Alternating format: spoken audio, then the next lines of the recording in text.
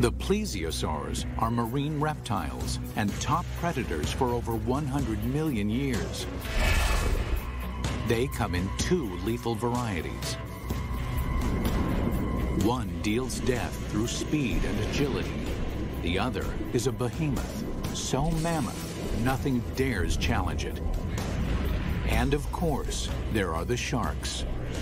These predators were around 100 million years before dinosaurs had ever roamed the Earth.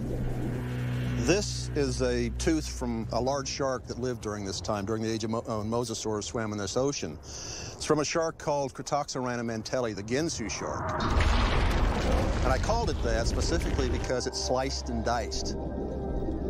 The Ginsu is a giant shark.